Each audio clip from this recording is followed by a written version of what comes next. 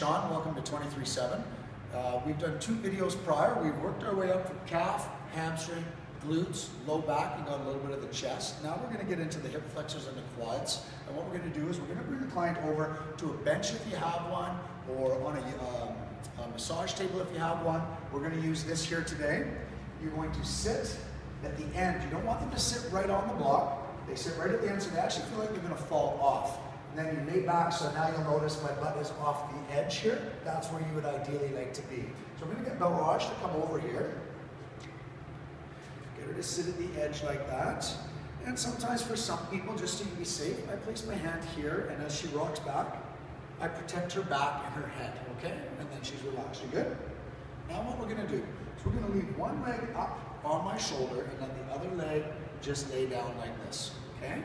And what I do is as I apply pressure to the foot, I apply pressure to the knee. Breathe in and breathe out. Do you feel that there? And what she should feel is ideally from here all the way down the leg, okay? Some people's leg will flare out towards you guys this way. I sometimes will put my leg here. Deep breath in and breathe out. Good. You feel more on the outside as well now. So it's kind of what I would say a more complete stretch. We're getting a lot more. Plus our IT bands get very tight and pull our leg out. So we're giving a subtle stretch to an IT band and something called your TFL, your tensor fascia latae. So from here, I would hold this. Hold for about 20 to 30 seconds or till you feel the muscles start to relax. Pay attention to your client's face. We don't want them grimacing. You want to be able to see that they feel comfortable. From here, I would apply pressure to the foot. And now she's going to feel it go down towards her knee even more. If there is pain here at the tip of the knee, we are forcing the stretch too much. You need to ease off. I saw her make a face, and that's what made me bring it up. Do you feel better now? Okay, so from here, deep breath in, breathe out, and this is a lot deeper, isn't it? It's way more concentrated on the lower part of the quad now and into the knee versus up top.